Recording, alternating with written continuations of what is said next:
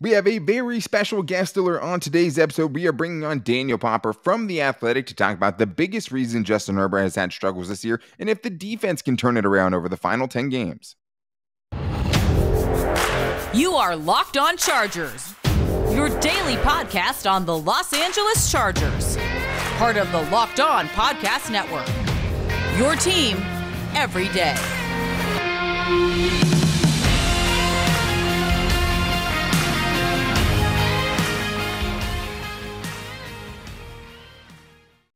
What is up, and welcome into the Locked On Chargers podcast. I'm your host, Daniel Wade, joined as always by my co-host, David Drogemeyer, and we've been covering the Chargers together now for over 6 seasons, but this is our 5th season as host of the Locked On Chargers podcast, bringing you your team every day. Thank you guys so much for making us your first listen, and if you never want to miss an interview like Daniel Popper today, make sure you're subscribed to the Locked On Chargers YouTube channel and also following the show for free on all platforms wherever you get your podcast from. But today's episode of Locked On Chargers is presented by PrizePicks. PrizePicks is daily fantasy made easy. Pick 2 to 5 players, and if they score more or less than their PrizePicks projections, you can win up to 10 times your money on your entry. First-time users can receive a 100% instant deposit match up to $100 with the promo code Locked On. That's PrizePicks.com, promo code Locked On. All right, David, we are excited to bring on Daniel Popper. I mean, I think the most plugged-in Chargers beat writer, basically, right? And I think The Athletic puts out just great content. But we wanted to talk with him about Justin Herbert and his perceived struggles and how nobody ever really talks about the other things going on around Justin Herbert, and also Joe Lombardi, because even with, the injuries and things like that, the offense still hasn't been good. Are the calls for his head warranted? We're going to get into that with Daniel Popper, and also if the Chargers defense can get better down the final 10 games of the season, because we know they're going to have to be, right? And also just how much pressure this Chargers coaching staff is feeling right now, because if they don't do well towards the end of this season, they're going to be 2 seasons in a row not making the playoffs with Justin Herbert as their quarterback, and maybe some heads will roll if that happens to happen. But here he is, Daniel Popper. All right, guys, we are here with the very special guest that we promised you. We have The Athletic's Daniel Popper. He is someone that is putting out the best Chargers content in the business, the best written content, and the only thing I'm willing to pay for a paywall for, The Athletic, where I get, the best Chargers information. If you haven't subscribed to The Athletic already, make sure you do that. And if you haven't already, make sure to go follow Daniel Popper on Twitter at Daniel R. Popper. But it's the bye week, and we couldn't think of anyone better to have on for this week with a huge important stretch of games coming up for the Chargers. So thank you, Popper, for coming on today, man. Appreciate you. Thanks for having me, guys. No problem at all. Well, let's get right into it, too. And I think that, obviously, you see the things that Chargers fans get upset about on Twitter. A lot of it has been directed to you at times and at us. We all feel it. But one of the biggest storylines from fans and from sports media outlets alike has been Justin Herbert's so-called regression, right? And it seems like one of the things that's always kind of left out in that conversation is the context of what Justin Herbert has been dealing with, right? Whether it's his own injury, the injuries to his players around him, play calling, or whatever that may be. So what have been your impressions of Justin Herbert so far in year 3? He's hurt. I feel like a lot of the times these conversations don't factor in all of the important facets of the situation. The guy's hurt, like very hurt. And anyone that read me as soon as he got hurt knew this was going to be a season-long issue. Knew that fractured rib cartilage is more painful oftentimes than a fractured rib. And you saw it in how he was playing. He could barely move in that Jacksonville game in terms of the way that he wanted to. And that stretched on for several games. If a guy fractures his rib cartilage, he's obviously not going to be the same player. To me, it's not that difficult of a conversation to have. Sure.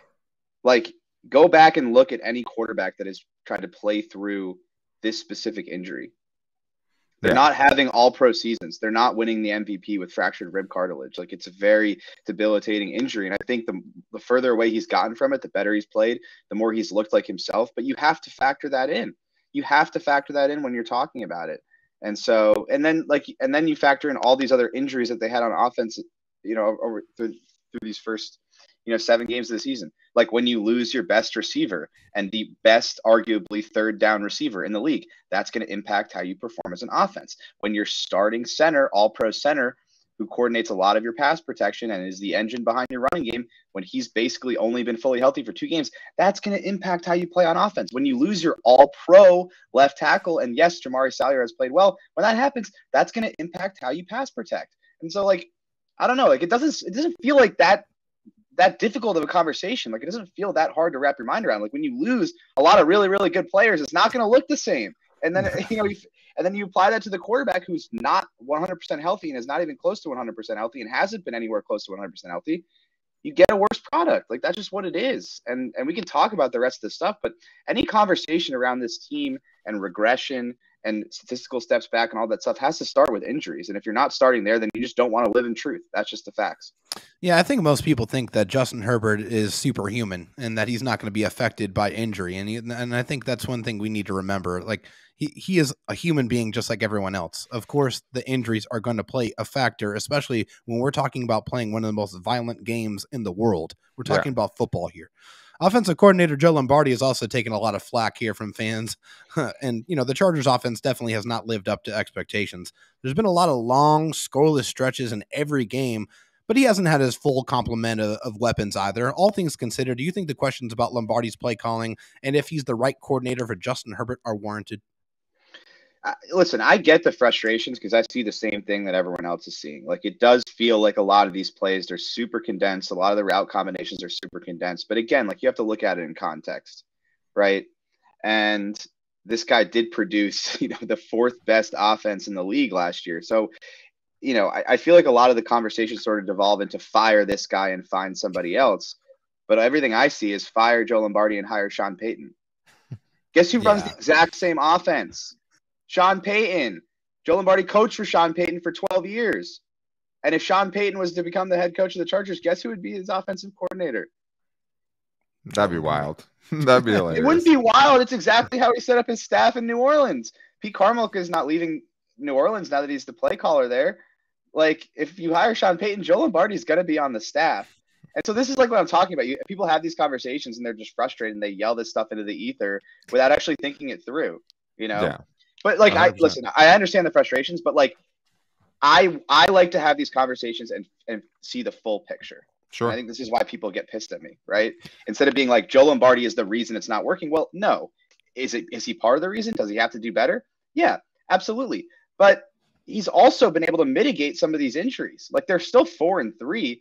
They've won some games here. The offense has played well in stretches, and he's done that without Rashawn Slater, without Corey Linsley, without Keenan Allen, without Donald Parham, a guy we haven't mentioned yet. He was going to be a massive part of this offense. Like, all of that stuff matters, and I think he's been able to mitigate it. Like Jamari Salyer coming in and playing well, like, you can't just put all of that on the player and then when things go bad, put that all on the coach. Like, it has to be both of them at the same time. So the fact that Jamari Salyer has come in and played pretty well, you got to give some credit to the coaching staff. You got to give some credit to the scheme, how long Joe Lombardi is helping Jamari Salyer on that left side in terms of chipping, in terms of help, in terms of play calls, in terms of scheme and design. Like, all of that stuff helps the rookie left tackle 6th-rounder play well. So I don't think you can look at the offense and say, yeah, everyone's doing a great job. And I don't think anyone's saying that. Does Joe Lombardi have to do better? Yeah. Does he have to find a way to run the ball better? I think that specifically is a really important thing because they have not been able to run the ball, and not being able to run the ball against the Seahawks, I think, was a huge disappointment for them because we've all seen what the Seahawks are as a run defense.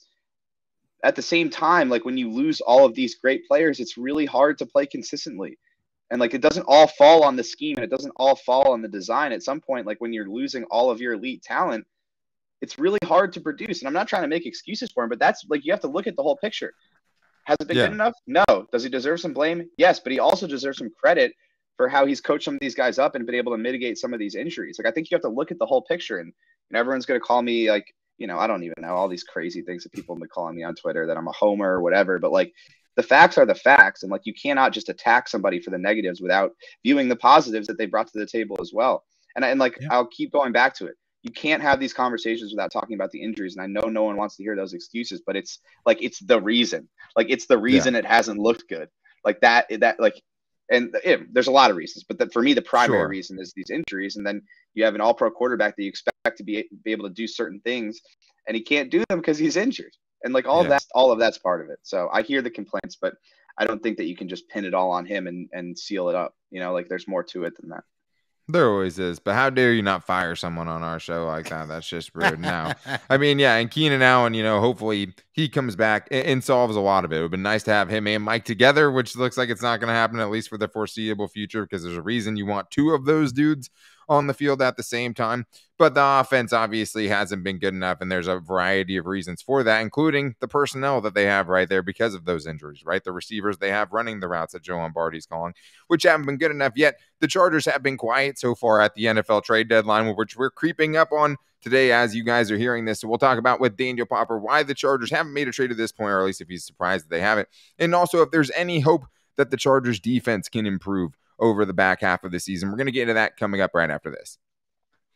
Before we get back to Daniel Popper, I do need to tell you guys about my favorite daily fantasy site, and of course, I'm talking about PrizePicks. What I love about PrizePicks is you get to go through and pick the projections that you want to go against, and all you have to do is beat PrizePicks projections. It's not you versus another person. You get to go through and pick the matchups that you like the most. For example, this weekend against the Atlanta Falcons, you could go more than or less than 260.5 passing yards for Justin Herbert. If you think he's going to bounce back and have a big game, you could also go with Austin Eckler if you think he's going to have more or less than 53.5 rushing yards going up against a very bad Atlanta rush defense. So you get to pick and choose, and you can even win up to 10 times your money on any entries. The PrizePicks works for not just football, though. If you guys want to check out other sports, you can still do it with the NBA, which just started back up, hockey, which is back now. You can go MMA. You can even go college football as well. Anything that you're looking for, you can find projections at prizepicks.com and always get safe and fast withdrawals. Right now, guys, make sure you go download the PrizePicks app or go to prizepicks.com to sign up today to play daily fantasy sports. First-time users can receive a 100% instant deposit match up to $100 with the promo code LOCKEDON. That means you deposit $100, they will match your $100. If you put in $50, they'll match your $50. So don't forget to use the promo code LOCKEDON at sign up for an instant deposit match up to $100. We are back here with Daniel Popper of The Athletic, who covers the Chargers and does it extremely well. Make sure to go subscribe to The Athletic and Daniel Popper's writing if you have not already. But time to get back into this. And Daniel, as we're talking, this is the night before the NFL trade deadline, and the Chargers have yet to make a move, which Tom Telesco has only done once in his career, right? And it's 10 seasons as general manager, as we're seeing it right now. But yet this year, it does feel like with the huge need at wide receiver, which is very apparent, with needs at edge rusher, which they only have brought in Jeremiah Tauchu so far, that they should be a team like some of these other competing teams out there that should go make a move. Have you been surprised so far that we haven't heard anything yet? Not surprised, because when a guy operates the same way for a decade, you sort of expect him to continue operating that way. So I'm not surprised. I thought the Robert Quinn deal would have made sense. That one I still haven't been able to wrap my mind around, because you give up a 4th round pick. It's not a ton of value, and the Bears are basically taking on all the salary for players. Yeah. I mean, they took on a ton of salary in the Roquan Smith trade that they did today. And so you talk about you can fit that into the cap. It ended up being $700,000 in change in salary that you're taking on there. You really you need a player there. But they don't think Chris Rumph is going to be out that long. They have Kyle Van Noy. They know Joey's going to be back at some point, and they feel like they can keep their head above water in terms of that rotation opposite Khalil Mack until Joey Bosa comes back, and still have a significant chance of pushing for the playoffs and potentially contending, and that's the deal that I can't wrap my mind around. The wide receiver stuff, I just don't understand. You guys tell me, who are they trading for? Brandon Cooks has $18 million guaranteed next year. Sure. Yeah, no, I mean, Elijah Moore, let me throw another name out that I've seen everywhere. Elijah Moore is now upset and talking publicly about he's upset because he's the 3rd option in New York. What would he be if he came to Los Angeles? Oh, 100%. When Mike and Keenan are on the field, which they both will be within 2 to 3 weeks, he's the 3rd option. So by the time he gets acclimated to the offense and the scheme, 2 to 3 weeks down the road, he's going to be in the exact same situation he is in New York now, in terms of the number of balls that he's getting and in terms of how upset he is. And that's not something you want to bring in. What about Nelson Aguilar? I get what you're saying. I mean, it especially really, I don't know. What do you is that the difference? No, I mean, it's not the difference. I think for most Charger fans, it's how can you stand pat and do nothing? You know what I mean? Especially with Keenan Allen out right now. Mike Williams probably going to miss a month of playing time, right? And okay, Keenan's going to be back soon. Even if he misses this week, he's going to be back really soon. He's very close to being back. Mike is going to be a little bit longer. Definitely not this week. Probably not the next week, but the week after that, you're talking about it. So do you give up draft capital to have a receiver come in for 2 weeks? By the time he gets acclimated, it's all right, you have Mike and Keenan back. So I think listen, you can think about this and view it however you want. I'll tell you how the team thinks about it. They're saying, okay, we have so many of these guys injured. We're going to get these guys back And that's going to be effectively the same as trading for somebody and bringing in talent. Like as they get these guys back, Mike Williams, Keenan Allen, and Josh Palmer. I'll ask you guys. I don't know if you've read my stuff. You might know the answer to this question. How many snaps do you think those three players have played on the field together this season? 15. 13. Ah, damn, I read that snaps. One too. I was so close. That's horrible. You go into a season, you say, okay, these are our top 3 wide receivers, and when we go to 11 personnel, these are going to be our guys. Yeah. And they've played 13 snaps together through 7 weeks, and you feel like by, let's say week 13, definitely going to have all 3 of those guys on the field together. Like that's what Brandon Staley said. Like we want to wait to see what this actually looks like before, we make a move here and bring somebody in. So I understand it. I think anyone that's been following this team, or in your guys' case is rooting for this team for a while, you shouldn't be surprised because they're not going to make a deal for somebody that they don't think is going to give them production moving forward. They're not just going to trade for names. They're not going to make trades just to make trades and appease the fan base. You can love it. You can hate it. It's how they go about it. Now, like if something happens tomorrow, would I be surprised? No, but it has to align with the philosophy that they've always had, which is that they're not going to overpay. They're not going to make a trade just to trade. And they're going to bring in somebody that they feel like has their best football in front of them, or at least can give them good football moving forward. And like a guy like Nelson Aguilar, like, sure, trade for him. Fans are happy. He comes in and he probably doesn't really produce that much, especially when they get these guys back. And so what are you giving up that draft capital for? Listen, I get what you're saying. I get what the fans are saying, but this is how they're viewing it. Like they look at it and they say these guys have been on the field for 13 snaps. We're going to get all 3 of them back at some point. Like they don't really feel like they need an addition there at receiver. And like the time to add speed was the off season. Like that, like that's the hard thing. Yeah. We all saw it. We all felt it. And you're like, okay, you're thin there. If Jalen Guyton goes down, what do you have speed wise? Nothing. They would tell you that they can access the deep part of the field. I feel like, with Mike Williams, sure, he can access the deep part of the field, but he gets there a lot slower than a guy that runs 4.3. That's right. It's, I think in a perfect world, they would have a 4.3 guy on the roster that they felt really good about. That was Jalen Guyton. But I don't think that guy's available at the right price. And they're not going to make a trade just to make a trade. It's not going to happen. All right, well, switching gears here to the defensive side, the Chargers defense has been the second worst unit in the league, allowing 27 points per game through 7 games. Is there any reason to think that this defense can be better over the final 10 games of the season? I don't think it's been that bad. Like, I know if you look at it in terms of the number of points they've given up, up like DVOA, they're like 17th or something like that. Right, and you factor in adjusted DVOA. You talk about like, okay, they've played some really good offenses, and I know people don't give the Seahawks credit, but they are a top 5 offense in the league this year, right? The Chiefs are a really good offense. Yeah. The Browns have a really good offense. The Jags and the Raiders have pretty good offenses. So you factor that in, right? The issue here is the big plays, and anyone that watches this team knows.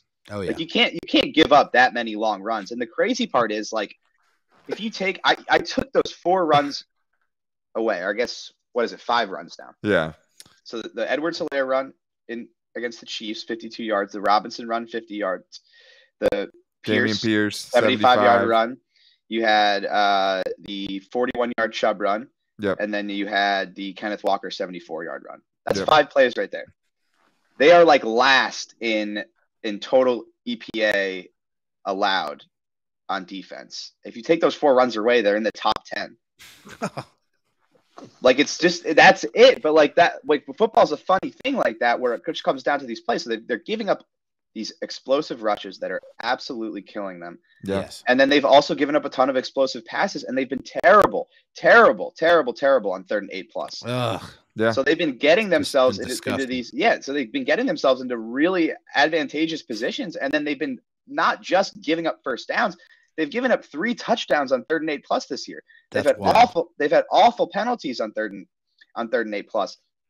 And they are last in the league in defensive EPA per dropback by a wide margin on 3rd and 8+. And it's all because they're allowing these explosive plays. And so can it get better? Yeah. If you just stop giving up 75-yard plays. Yeah. It's like, it seems easy, but like, it feels like there's just been a lot of communication breakdowns. And I wrote about this in my bye-week breakdown. It's like, the scheme is complex because they're playing a lot of different types of coverages, and they're doing a lot of pattern match zone, which is like a staple of the scheme where you're passing off a lot of routes, and that relies on communication. Like, hey, I'm taking this guy and you're taking that guy. If this guy runs a slant and this guy runs a flat, all right, I'm taking this guy and I'm taking that guy. I mean, go back to that Seahawks game. Will Dissly runs that He motions from right to left and just runs a simple flat pattern.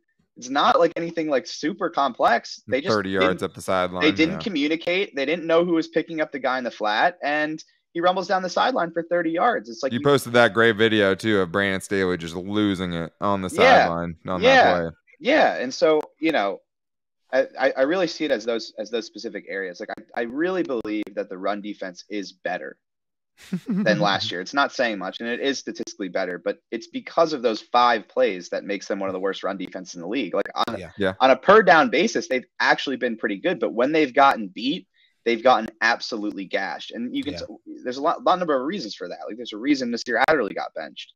He was the culprit on a couple of those long runs. Alohi Gilman and Derwin James and Drew Tranquill missed 3 tackles on Nick Chubb's long run. You make mistakes in this league, and if you don't have somebody that's there to clean it up, like it turns into something that's super catastrophic. And that's what it is. It's not just explosive plays. It's giving up these catastrophic plays. Like you can't give up a 20-yard touchdown on 3rd and 15. Like you just can't do it. No. And it's like you look at the play and it's like, all right, what were you doing? Yeah. According to Brandon Staley, Asante Samuel Jr. should have been covering that fade route. Like he should have known that was coming in that situation. You just have players that are not executing. But I don't put it on the players either. At some point, the coaching staff has to say, okay, we might have the best scheme in the world on the whiteboard, but if we can't communicate this to our players, then it's completely meaningless. And so what do? Do you pare it down? Do you make personnel changes? I don't know what you do, but it has to translate better to the players so that they can go out and execute and prevent these explosive plays and get off the field on 3rd and long. Like that's what I see it as defensively. So hope, sure. If they can stop giving up 75-yard touchdowns. Yeah, there's a ton of hope. Yeah, I mean, I factored it in before the last game, and they were averaging allowing 3.9 yards per carry on every rush that wasn't those 5 plays. Right. Exactly. I mean? That's sub 4 yards. And you'll take that. One of the best run defenses in the league. Like that's the difference of those 5 plays is one of the worst or one of the best to being one of the worst. Like it's that crazy. It's that's really what it simple. is. That's really what it is. Not excusing it, but that's what it is. Like if you want to figure out what's going on, they're giving up catastrophic plays against the run, and they're terrible, like horrific. They're allowing teams to convert over 37% of the time on 3rd and 8 plus. I mean, on the season, they're only allowing teams to convert on 41% of all 3rd downs. It's like it's hard to wrap your mind around how a team could be that bad, like in that situation where it should be super advantageous for the defense. Yeah, exactly. I mean, there's just it's a mix in of just total good defense, total bonehead mistake too. Is like the Asante Samuel Jr. on that touchdown where it's like everything's good and then one catastrophic thing happens. But either way, I mean, this coaching staff is going to have to answer even with the injuries. It seems like there should be kind of an urgency in that room, right? Because I think they all know what's at stake. If you have guys like Justin Herbert on your team, right, and everything that comes with being the coach of the Chargers right now. So we're going to get into kind of what the coaching staff might feel like right now, and also some lighter things, some things that could get better during the bye week with Daniel Popper coming up right after this.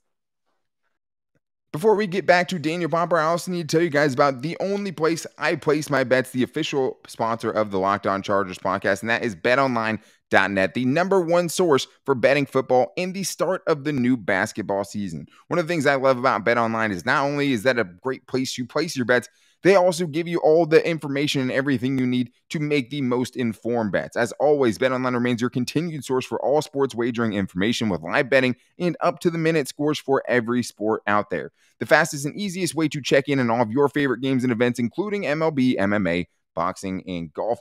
With BetOnline, there's no better way to spend your Sunday right now, guys, while football season is still going, than getting your bets in at BetOnline and watching it all unfold. I'll tell you one thing, I don't ever want to go out of my way to watch the Bears and the Lions. With BetOnline, I absolutely do, and it makes that game 100 times more interesting. So make sure you guys head to the website today or use your mobile device to learn more, because BetOnline is where the game starts. We are back here with The Athletic's Daniel Popper covering all things Chargers, the best Chargers content you guys are going to find. I read his writing after every single game. But Daniel Popper, there's a couple more things we want to get into here with you, and I want to start with this. I mean, Brandon Staley, obviously, a ton of Chargers fans have fired pretty much every coach. Have fired Tom Telesco at one point or another as well. But at the same time, it does mean something if you're not making the playoffs with 2 years with Justin Herbert. With the contracts this team has given out, with the elite players that they have in their prime, it's hard not to believe that you don't feel that inside that coaching staff. So I was wondering just kind of Do you feel like there's an urgency right now amongst the coaching staff potentially feeling like they have to make the playoffs this year or jobs will be lost? Yeah. I mean, you feel that every year. It's the NFL, you know? Sure. It's the NFL. Like you have to go out and you have to produce and you know, ownership. But he's not getting a bad team with a bad quarterback though either, right? I mean, it's different for team to team.